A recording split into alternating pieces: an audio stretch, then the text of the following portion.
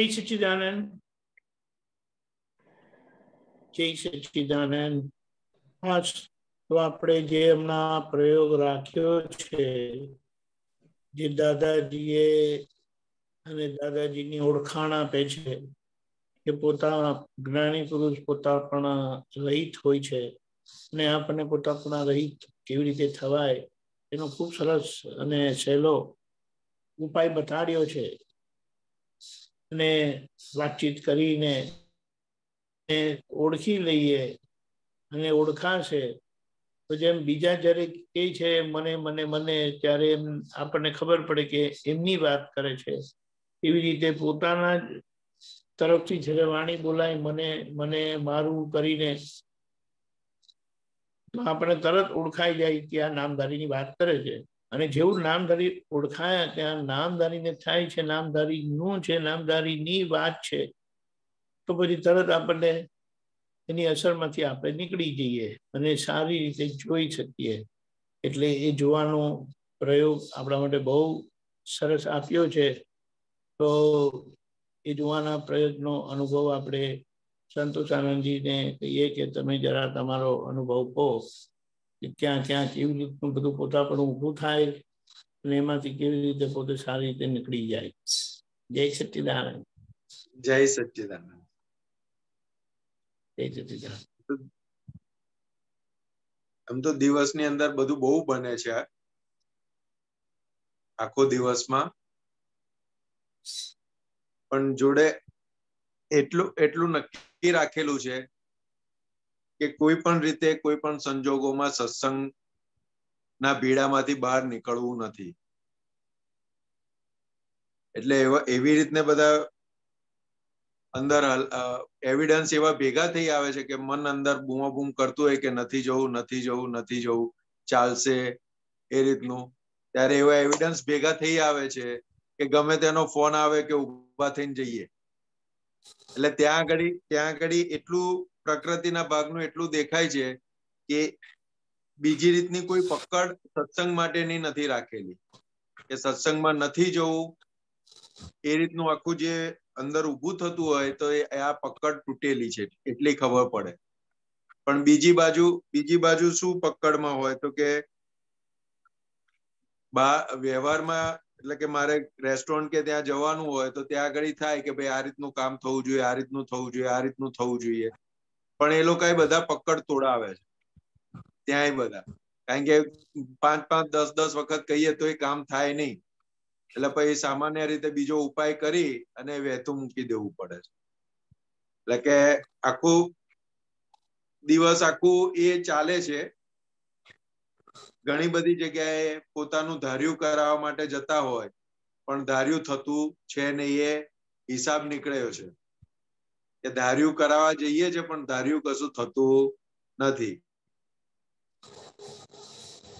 લોકો તો ધાર્યું કરાવવા જ ફરતા હોય છે ને, ત્યાં સુધી એમને શાંતિ નથી હોતી અને પછી અંદરથી એવી શું કહેવાય કળા કરીને પોતાનું કરાવે, સામે વાળાને ખબર જ નહીં પડે. સામે વાળાએ તમારી કયા પ્રમાણે તમારા ડિરેક્શન પ્રમાણે કરવું પડે અને કરે, અને તમને અંદરથી બહુ ખુશી થાય કે આ કેવી રીતે બહુ જબરજસ્ત. અને ઉપરથી પછી એનો ગર્વ લેવાય કે જેવું આપણે આમ કર્યું એટલે બીજી વખત ઓર જોરમાં કરે. પણ આ આપણા મોક્ષ માર્ગમાં એ બહુ જોખમ વાળી વસ્તુ છે.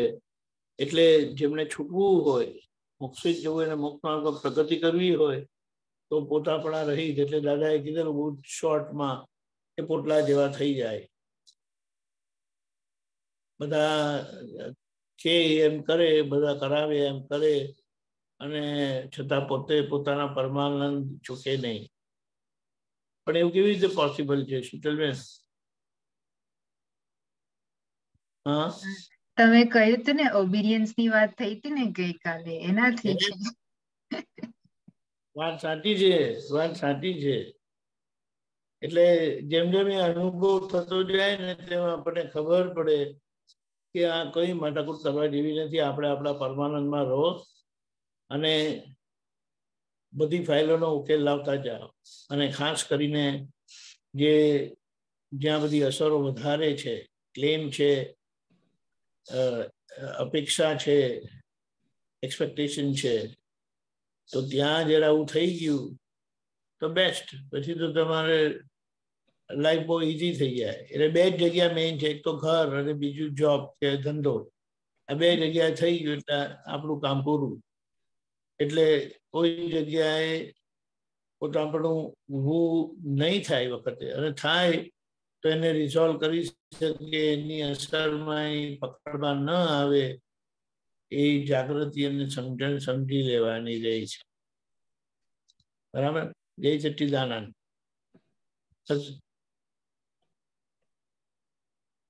બોલો, તમારે કઈ કેવું છે? ના, હસમુખ કારણે કશું નથી કેવું. સંતોષાનંદજી નો વૈશાલી બેનને કશું કેવું છે? વૈશાલી બેનને કશું કેવું છે? એમને હમણાં નથી આવતું. મેં કહ્યું અનમ્યુટ. જય સચ્ચિદાનંદ. કહેવાનું અત્યારે કઈ નથી દીપકાનંદજી. Deepakanandji, your video froze too.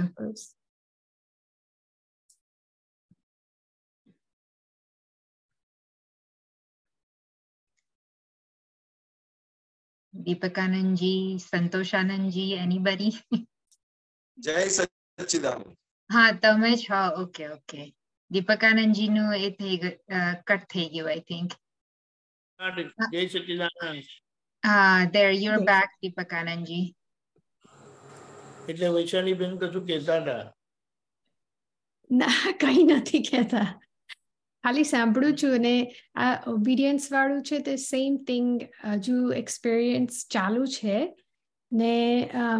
ધીમે ધીમે સમજાય છે કે એમાં એટલી બધી ફ્રીડમ ને પીસ છે ને કે બહુ આપણું જ ચલાવવાનું, આપણો જ કક્કો સીધો કરવાનું છોડી દઈએ ને તો મજા આવે છે. ટેન્શન જતું રહે છે. એમાં કઈ લૂંટાઈ નથી જતું. આમાં છે ને આપણે બીજાને ટેન્શન આપી દઈએ. 100%. અને અહંકાર એવી વસ્તુ છે ને કે બધા ટેન્શન લેવા માટે તૈયાર જ હોય છે. અનફોર્ચ્યુનેટલી. પણ મેઇન વસ્તુ જ્યારે સામેવાળા કશું કે તો આપણે ગમતું નથી, કારણ કે એ ડાયરેક્ટ ઈગોના પર એટેક થાય છે. આપણે એમ કહીએ ને તો એની અસરમાંથી સારી રીતે નીકળીને એનો એક સરસ ઉપાય છે. અને એની સમજણ આ રીતે એવું મને સમજાયું. મને એમ લાગે, એટલે કે મારા મન, મારી બુદ્ધિ, એમાં જે કંઈ પણ બધી વસ્તુ થાય, મને એમ લાગે ચલો આ વસ્તુ આમ કરીએ, આમ મૂકીએ તો આપણે કશો વાંધો આવતો નથી. પણ કોઈ જો એમની રીતે કરે તો કે અહીંયા કેમ મૂક્યું, આમ કેમ કર્યું, ખ્યાલ આવ્યો? આ તો બહુ એકદમ કોમન એક્ઝામ્પલ આપ્યો છે, પણ એની જ બધી માથાકૂટ, કકડાટ, ઝઘડો બધો થયા કરે.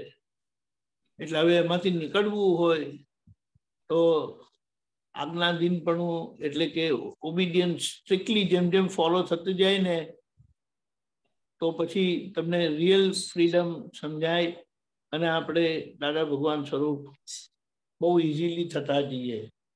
પણ વિધિને નથી ફાવતું. એ મને કોઈ કશું કહે તો બિલકુલ ચાલે નહીં.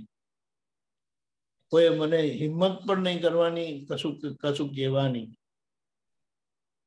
એવું એક કોર્નરમાં રહેલું છે કે મને કોઈ કે ના ચાલે એમ, અને તરત એનું એક્શન રિએક્શન આવી જાય. ઇમિડિયેટ શું કે એનો ફેસલો લાવી જ દેવાનો.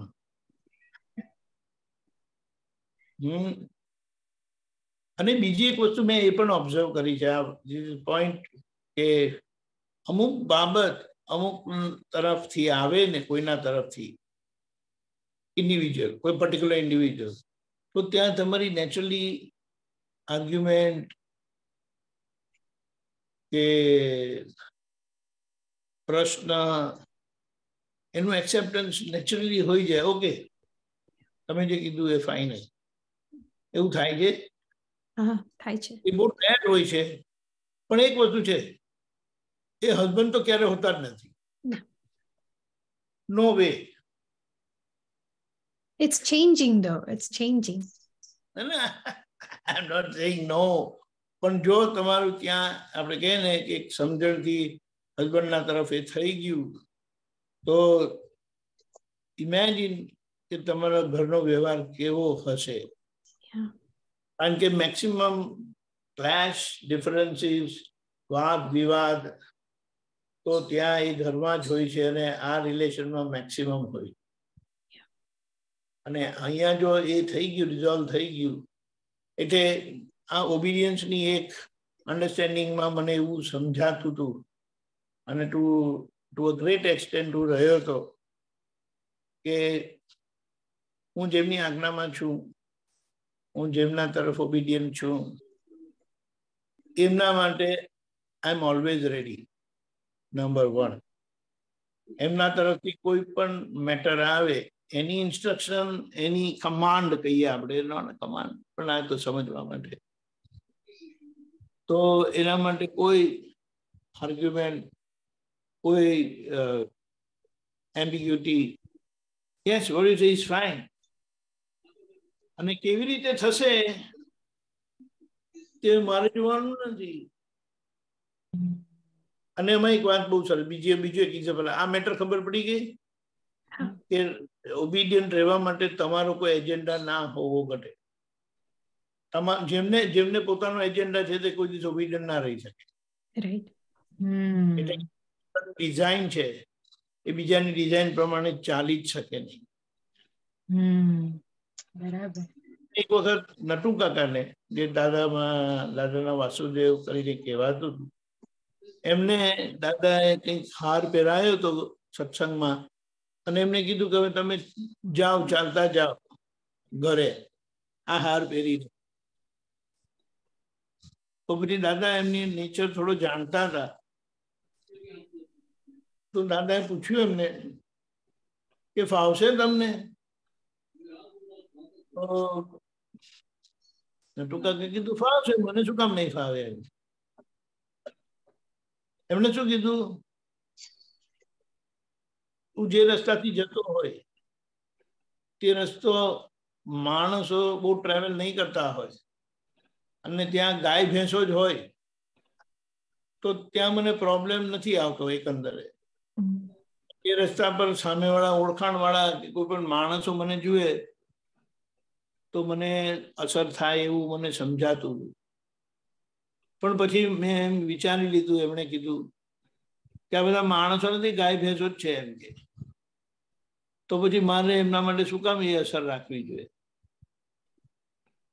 Point number 1. નંબર 2, કે જેમણે મને આજ્ઞા કરીને એમની રિસ્પોન્સિબિલિટી છે, મારે તો ખાલી ફોલો જ કરવાનું છે ને. એટલે મારે તો કોઈ પ્રોબ્લેમ આવતો જ નથી, મારે કોઈ પ્રશ્ન પણ આવતો નથી. એમણે કીધું એને મારે કરવાનું અને એનું જે આઉટકમ આવે એમનું, મારું નહીં. આઈ એમ ઓબ્લાઇજ્ડ ટુ રિમેન ઓબિડિયન્ટ. બોલો. That's the freedom and beauty of freedom. એટલે પછી તમને કોઈ બોધરેશન નહીં, બર્ડન નહીં, કોઈ પ્રેશર નહીં, કોઈ ટેન્શન નહીં. બોલો. પણ એમણે મેટર કીધી કે જેમણે કીધું એમની રિસ્પોન્સિબિલિટી આવે, નોટ માય રિસ્પોન્સિબિલિટી. એટલે હું એ ઇન્સ્ટ્રક્શન ફોલો કરું એટલે મારી ફ્રીડમ જાય નહીં, હું કાયમનો ફ્રી થઈ ગયો એમ કે. અને ખરેખર આ ફ્રીડમ આપણને આ એક્ટિવિટી વાળા વર્લ્ડ જે છે ને, દુનિયા ક્રિયાવાળા જગતથી મુક્ત કરાવે છે. અને ત્યારે જ આપણે જ્ઞાનમાં, એટલે કે આપણું કેવળ જ્ઞાન ખુલ્લું થાય. હવે આ ઓબિડિયન્સની સેટલનેસ છે, સૂક્ષ્મતા છે કે બધા ક્રિયાવાળા, કારણ કે હવે તમારે કોઈ ક્રિયા રહે જ નહીં. એ આજ્ઞાવાળો ભાગ છે ત્યાં તમે આજ્ઞામાં રહી ગયા, એટલે વ્યવહારનો ભાગ છે ત્યાં આજ્ઞામાં આવી ગયા. તમારી તો ફ્રીડમ, તમારું તો ફ્રી થઈ ગયા તમે. You are free. એટલે આપણે આજ્ઞાને એનાલાઇઝ કરીએ પહેલી બે આજ્ઞા એ દ્રષ્ટિ છે. ત્રીજી આજ્ઞામાં જોવાનું છે, એટલે કે માનવાનું છે, એટલે કે એક્સેપ્ટ કરવાનું છે કે આ જે ક્રિયા થઈ તે વ્યવસ્થિત શક્તિ છે, એમાં કોઈ કરવાનું કશું નથી. Simply accept vote ever happen, એ વ્યવસ્થિત છે કરી દે. પછી ચોથી આજ્ઞા સંભાવ નિકાલ કરવાનો છે, એનો નિશ્ચય. એટલે જે સંજોગ આવ્યો એ સંજોગમાં કશું કરવાનું નથી, પણ આપણા તરફથી નક્કી પણ આટલું જ રહી છે મારે સંભાવે નિકાલ કરવો છે. દાદાએ કીધું કરવા જવાનું નથી, કે હવે કરવો છે કરીને થાય તો એમાં તમારું ઓબિડિયન્સ આવ્યું, તમારે આજ્ઞા પ્રમાણે રહેવું છે એવું તમારું ડિસિઝન છે ને સંભાવે નિકાલ કરવો છે. એટલે દાદાએ કીધું કે થાય ના થાય તમારે જોવાનું નથી, તમારે બસ મારી આજ્ઞામાં રહેવાનું. એટલે આજ્ઞામાં રહ્યા અને આજ્ઞામાં કે જો મારે ફાઇલનો સંભાવ નિકાલ કરવો છે અને સંતોષ નહીં થયો તો એની રિસ્પોન્સિબિલિટી તમારી નથી. દાદાએ કીધું નહીં થાય તો મારે જોવાનું છે, તમારે જોવાનું નથી. તમારે તો ખાલી નક્કી જ કરવાનું કે મારે દાદાની આજ્ઞામાં રહેવું છે, ફાઇલનો સંભાવ નિકાલ કરવો છે. એક જ જો બાબત આપણે સમજવી હોય તો વ્યવહાર દ્રષ્ટિથી હું નામધારી છું, એ એમાં વ્યવહારની આદર્શતા સમાયેલી છે. આ ખ્યાલ આવે છે?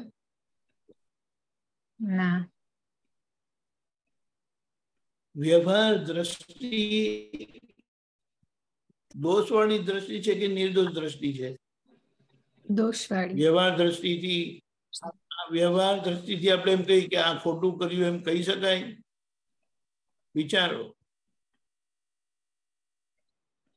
બોલતા નથી. વ્યવહાર છે એટલે હા કહી શકાય કે દોષવાળું છે.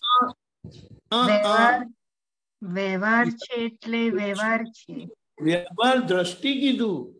વ્યવહાર દ્રષ્ટિ કોઈને દોષિત દેખાડે ના. વ્યવહાર દોષિત દેખાડી શકે છે. રાઈટ. હા, વ્યવહાર દ્રષ્ટિ ના દેખાડી શકે. વ્યવહાર દ્રષ્ટિ જો ચાલો આપણે કહીએ કે વ્યવહાર દ્રષ્ટિએ દોષિત દેખાડ્યું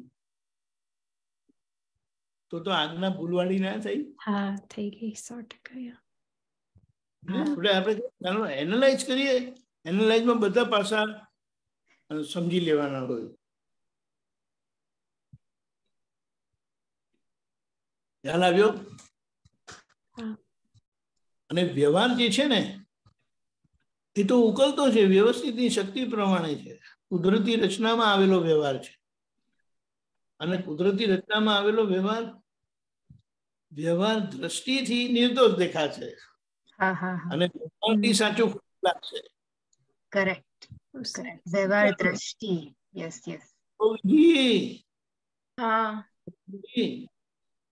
હા, થોડી ખબર પડી. એક્ઝામ્પલ સાથે સમજાવો ને. ચાલો આપણે એમ કહીએ કે બીજીએ કશું સારું કર્યું કે બીજીએ કશું ભૂલ થઈ, બીજીથી કશું ભૂલ થઈ,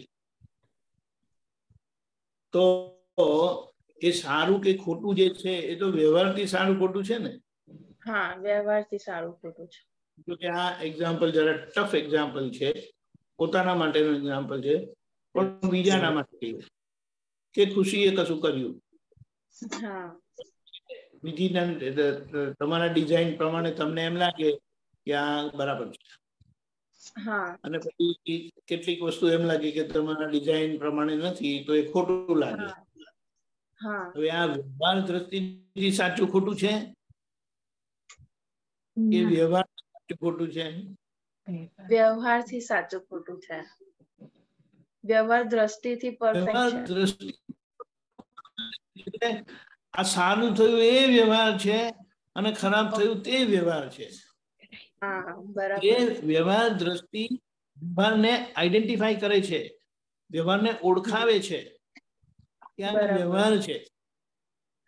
અને એ જો મોક્ષે લઈ જનારો હોય તો એ કેવો હોવો ઘટે કે આદર્શ હોવો ઘટે.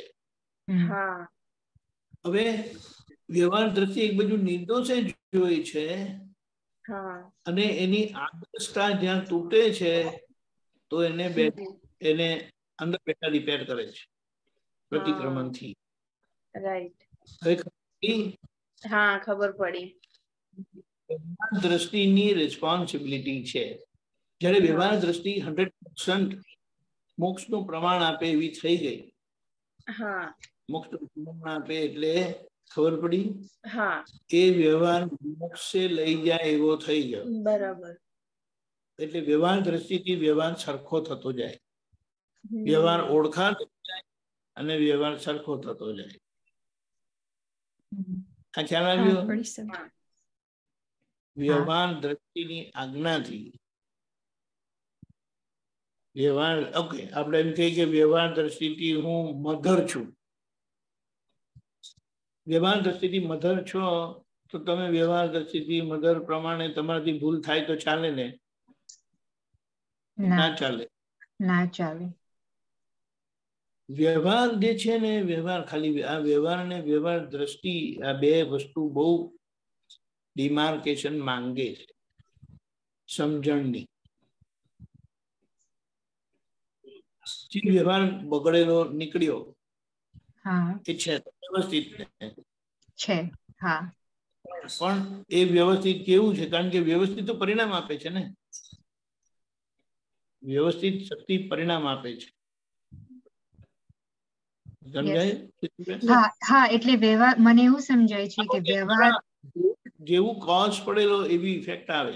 that's વ્યવહાર દ્રષ્ટિ કે જે પૂર્ણ થયું ના, એ વ્યવહાર, એ વ્યવહાર. ઓકે, તો વ્યવહાર દ્રષ્ટિ આઈડેન્ટિફાઈ કરે છે કે આ વ્યવહાર છે. ઓકે, આપણે શું કહીએ, એ જે વ્યવહાર, જે નેચર ઓફ વ્યવહાર, નેચર ઓફ વ્યવહાર, કરેક્ટ. વ્યવહાર નીકળ્યો એ વ્યવસ્થિત તો ખરો જ ને? ખરો જ, 100%. યસ. એ વ્યવહાર વ્યવસ્થિત ખરો, પણ એ વ્યવસ્થિત, એ વ્યવહાર કેવો છે? તો કોઈને દુઃખ થાય એવો થયો, હા, તો એ પાછો સેટલમેન્ટ માટે રિટર્ન થાય કે ના થાય? થાય જ. ત્યારે ગમશે નહીં ગમે. એટલે તમારો વ્યવહાર હવે વ્યવહાર દ્રષ્ટિથી જોઈ લેવા.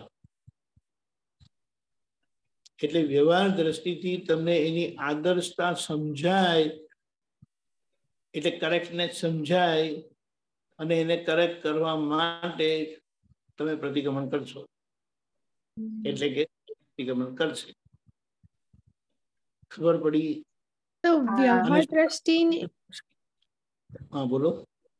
So is it વ્યવહાર દ્રષ્ટિ is not the same thing as જ્ઞાન દ્રષ્ટિ? Because I thought કે જે અંદરની જાગૃતિ હોય તે દેખાડે કે આ વ્યવહાર છે ને. આપણે કહીએ વ્યવહાર દ્રષ્ટિથી આ ગધેડો છે, વ્યવહાર દ્રષ્ટિથી આ વાંદરો છે, વ્યવહાર દ્રષ્ટિથી આ આંબાનું ઝાડ છે, અને વ્યવહાર દ્રષ્ટિથી માણસ છે. તો બધામાં વ્યવહાર સેમ રહ્યો કે બદલાયો? બદલાયો. સેમ રહ્યો. વ્યવહાર દ્રષ્ટિ મલ્ટિપલ વ્યૂ પોઈન્ટ વાળી છે કે સિંગ્યુલર વ્યૂ પોઈન્ટ વાળી છે? સિંગ્યુલર વ્યૂ પોઈન્ટ વાળી છે. હવે સિંગ્યુલર વ્યૂ પોઈન્ટ વાળી હોય તો વ્યવહાર દ્રષ્ટિથી ગધેડામાં અને માણસમાં કઈ ફેર ના થયો કે ના પડ્યું. રાઈટ. એકચ્યુઅલી એનું મગજ બંધ થઈ.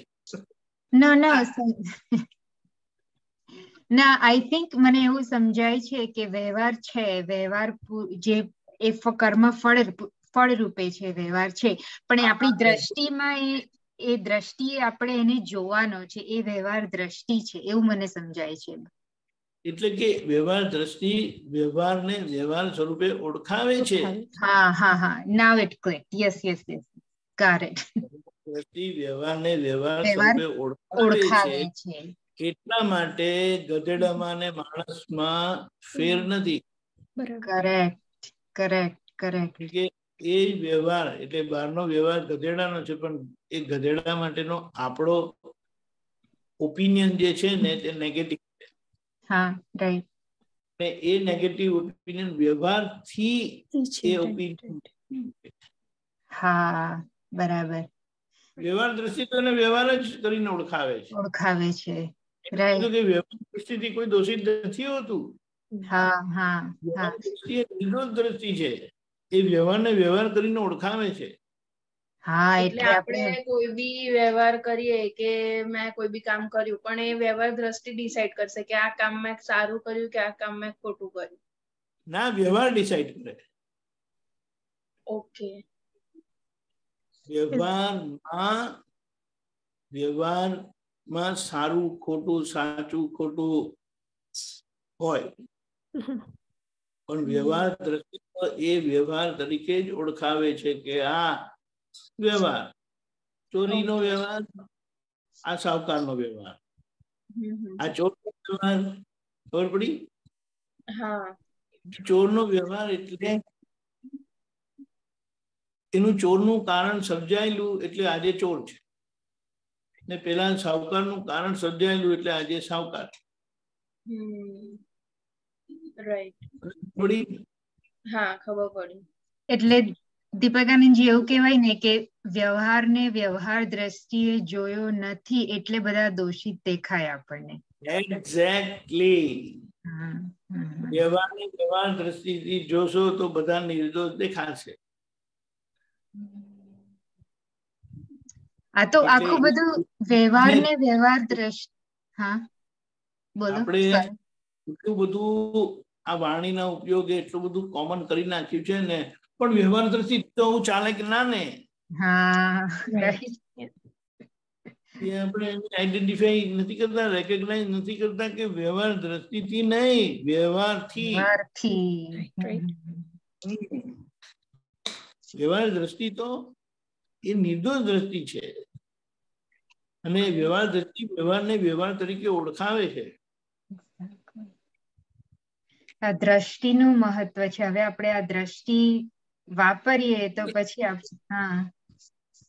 અને એ સિંગ્યુલર છે.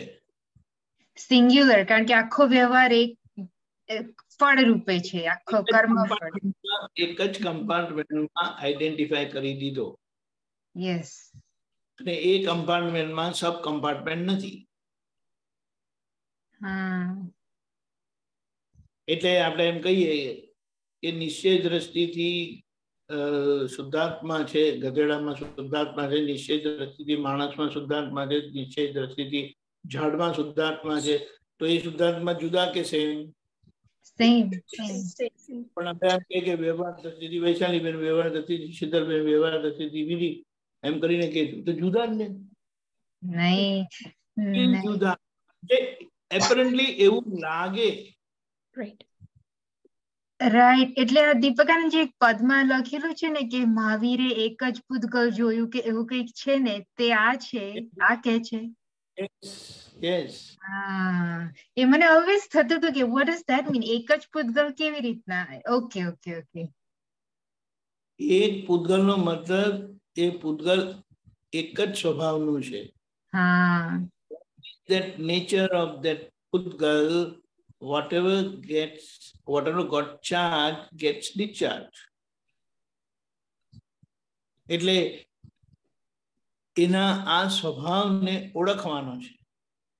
પૂતગલને પૂતગલ સ્વભાવથી ઓળખવાનો છે. ત્યારે આપણે પૂતગલને પૂતગલ ક્રિયાથી ઓળખીએ છીએ.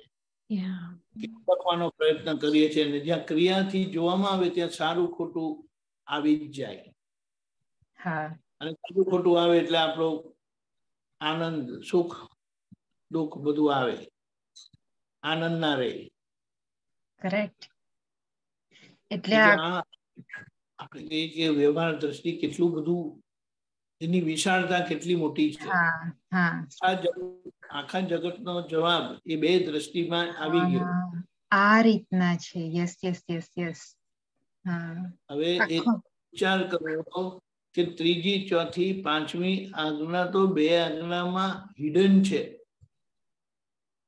પણ એ હિડન આજની બુદ્ધિ ને આજના બધી ડિસ્ટર્બિંગ અને કમજોરી વાળી છે ને, વીકનેસ વાળી, સ્ટ્રોંગ નથી.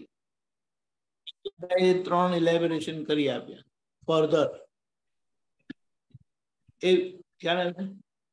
Yeah, the whole world, આખો સંસાર વ્યવહાર જે કોઈ તે બધું એક જ છે એ સ્વભાવથી પૂરણ ને ગલન અને આખે જે આ બધું બની રહ્યું છે બધું એ ગલન છે આખું જે પ્રમાણે કોઝ થયું હતું ઇફેક્ટ છે.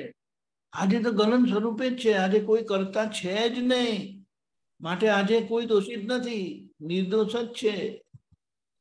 પણ હવે આજે આ વાત કરીને તો લોકોએ નિર્દોષ દ્રષ્ટિની બાબત વ્યવહારમાં લઈ જાય, વ્યવહાર દ્રષ્ટિની વાત વ્યવહારમાં લઈ જાય. હા, વ્યવહાર દ્રષ્ટિ ને વ્યવહાર જુદા છે. નહીં, અને પોતે એ વ્યવહારનું રક્ષણ કરવા માંગે છે પોતાની ભૂલનું. બરાબર, વ્યવહાર દ્રષ્ટિની વાત મૂકીને. બરાબર. હા, એટલે જે વસ્તુ આપણે જોવાની છે ને, એટલે બીજાએ જોવાની છે તે હું તમને જોવા કહું છું. એટલે મારા વ્યવહારને તમે નિર્દોષ જુઓ એમ, અને હું કરતો હોય ભૂલ. કરેક્ટ.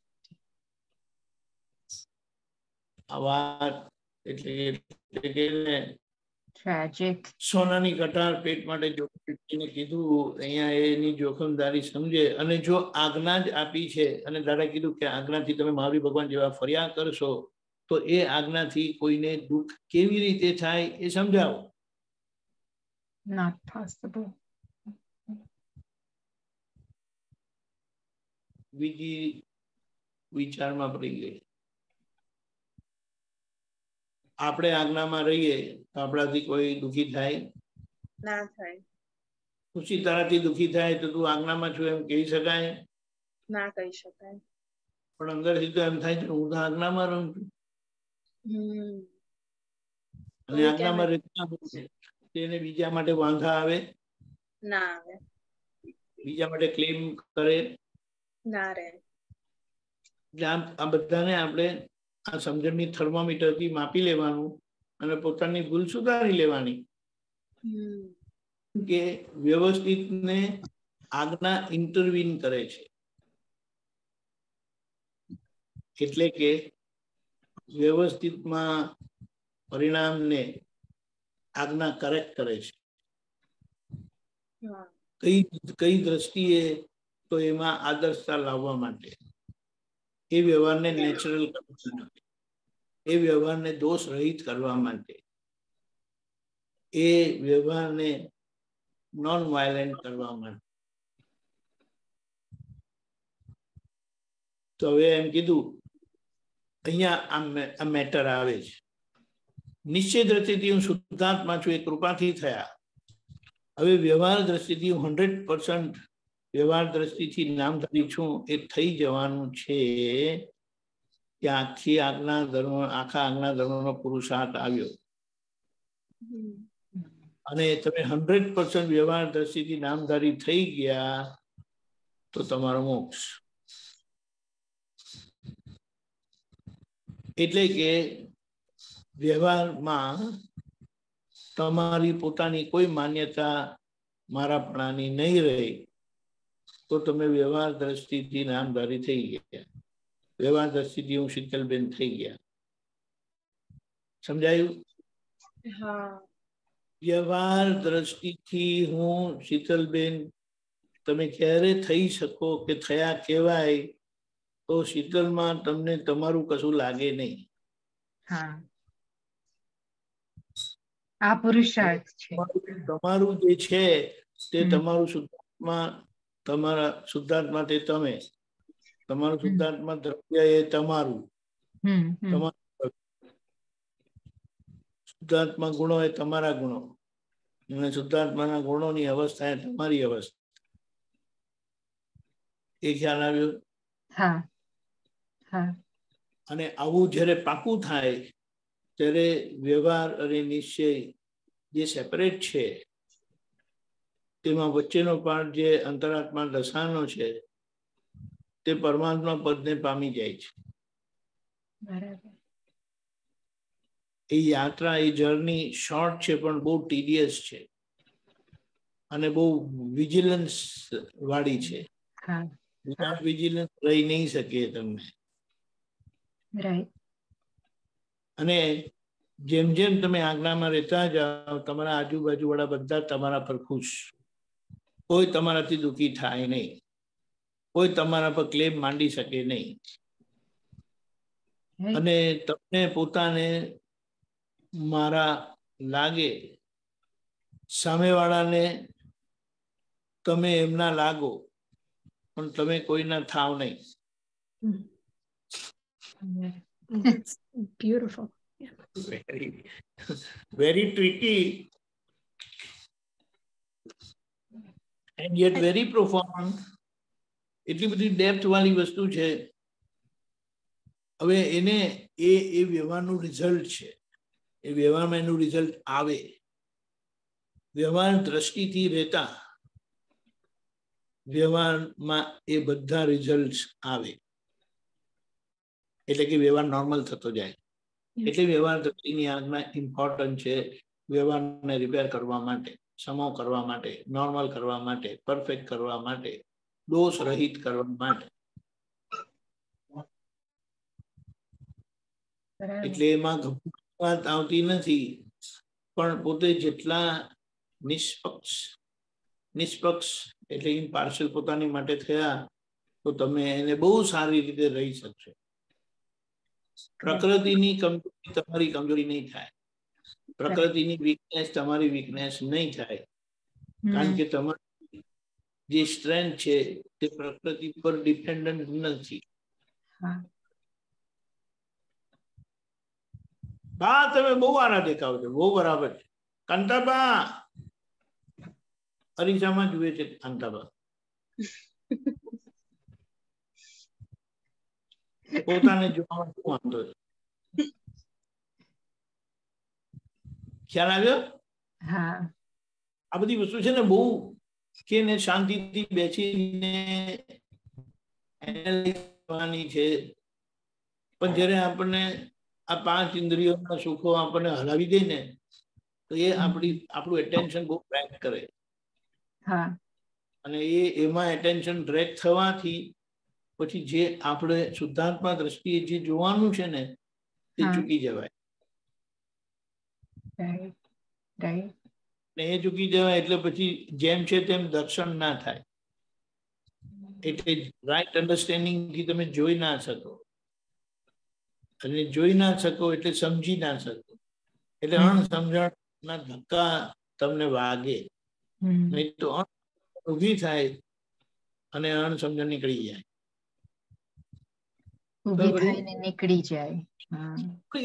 ઊભી થાય એ કર્મનો ધક્કો છે. એ રહી નથી. કોઈ કશું બોલ્યું? સંતોષાનંદજી. ઓકે. એ કઈ નહીં રાખો હવે. થઈ જાય પછી. I don't know how to mute him. Who? He's already muted. Santoshanandji. A mute પર જ છે સીધા. નો ના, એ છે ને એવું કોઈક વાર થાય છે, સાઇન હોય પણ નથી હોતા. Now he's mute. Yes. એટલે આ છે આપણા હાથમાં મોક્ષ આપી દીધો છે, કૃપાથી છૂટા પાડ્યા છે. હવે વ્યવહારથી અને વ્યવહારની બધી અસરોમાંથી છૂટા પડવા માટે આજ્ઞા આપેલી છે. આપણા રાગદ્વેષ એ મારાપણાનું શું કહેવાય એક્સપ્રેશન છે. ગમતું ના ગમતું એ બધું મારાપણાનું એક્સપ્રેશન છે. તમારું નથી, તેના માટે ગમતું ના ગમતાનો શું મતલબ છે?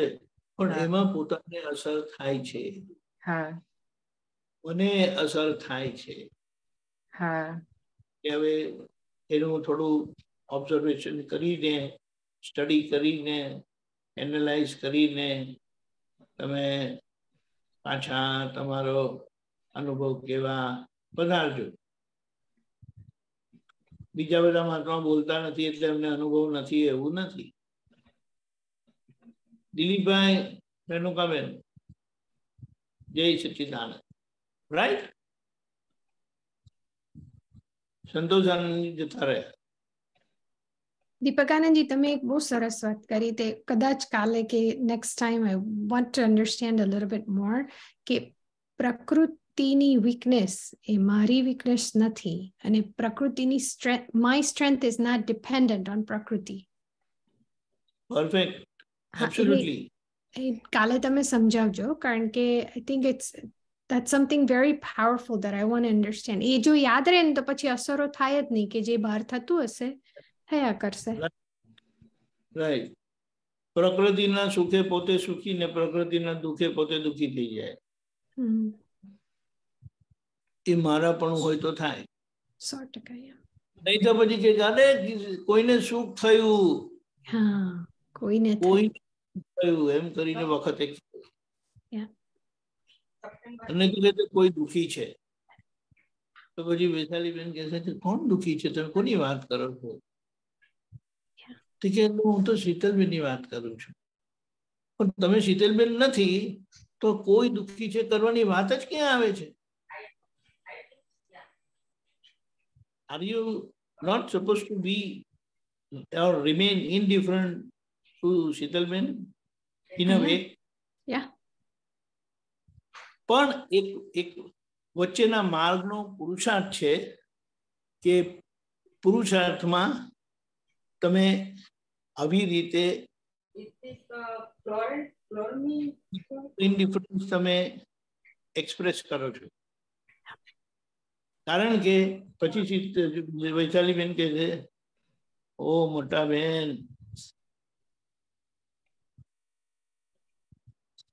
શીતલબેન ને કશું સારું કે ખરાબ લાગે તો તમારે એમના માટે બોલવાની શી જરૂરત છે? ખબર પડી? પણ એ સ્ટાર્ટિંગમાં આવી રીતે આવશે ને ફાઇનાલિટીમાં શું આવશે કે જેમને થાય છે એની બધી અસરમાંથી પોતે નીકળી જાય નથી પછી. એટલે વાણી બંધ જાય. એટલે બોલતી ખોપડીની વાત કરી હતી, ખબર છે? એ બધી કાલે બોલતી ખોપડીની અસર છે અને બોલતી ખોપડીની સાયકોલોજી છે. પછી એમાં પછી આપણે થેરાપીમાં ને એવું બધું જવું પડે. સારા સારા નામ આપીને આપણને ખૂણામાં ધકેલી દઈશ. પોતે પોતાનો બિઝનેસ કરે છે. Anyway, that's a different story. Yeah. Right? We will make it a day. Yes. Yes. Jai Sachidanand. બોલાવજો, વૈષ્ણવીબેન follow કરજો, બીજી ફોલો. હા. શીતલબેન, you to Oh, say. sorry. Namo વિતરાગાય. Namo વિતરાગાય. Namo અરિહંતાણમ. Namo અરિહંતાણમ. Namo સિદ્ધાણમ. Namo સિદ્ધાણમ. Namo આયરિયાણમ. Namo આયરિયાણમ. Namo ઉવજ્જાયાણમ. Namo ઉવઝાયાણમ. Namo લોય serve સાહુણમ. Namo લોય serve. Asso પંચન મુક્કારો. Asso પંચન મુક્કારો. Serve પાવપણાસણો.